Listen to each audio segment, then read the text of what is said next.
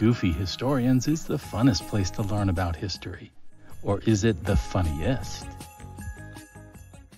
Our view of Western civilization, which is so narrow, if even the eastern half of Western civilization, where the Byzantines ruled until Mahmud II, where the Roman Empire didn't fall in the year by 500, even their view of history is so much wider than ours, because we're so focused, generally speaking, in Western civilization that we don't even have the right context of how a Viking came down and had to make a choice to convert to English versus Islam, and he chose Christianity because the Muslims didn't allow alcohol.